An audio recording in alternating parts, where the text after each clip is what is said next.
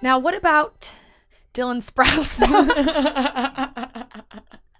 I'm like, let's go way back to Sweet Life on Deck. Go ahead. Let's go. Let's friggin' go. Sometimes you see people in those shows and you, at like our age, we watch back as like a comfort show. You throw in like Disney Plus and you're like, I'll just throw on some of these episodes.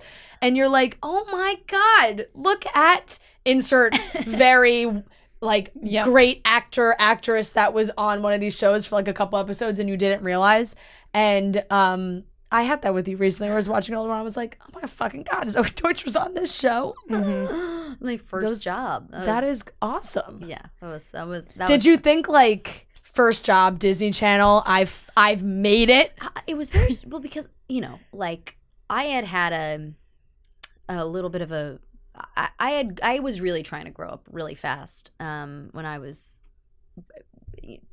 12 to 15, and that's what sort of spurred me working, which I was like, my parents were like, okay, we can't, she really wants to work, and if we don't let her, she's gonna go down she's gonna continue to go down this really kind of not so great path. Yeah. So all that is to say, like, I didn't feel at that time, I felt like hardcore. Like I was like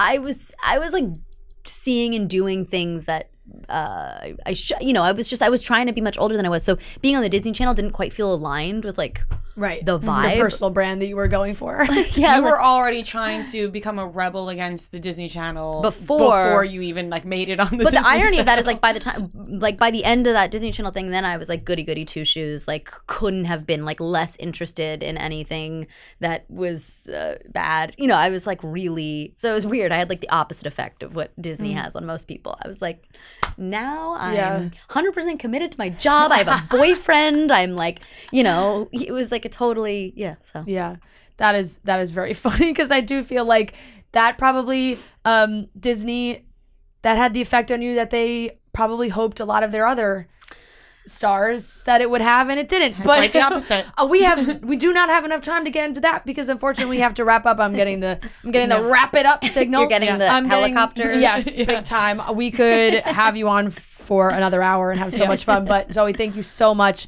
for coming in and talking to us, guys. Her movie Not Okay is out. This is going to be out on Friday, so you can all stream and watch the movie on Hulu.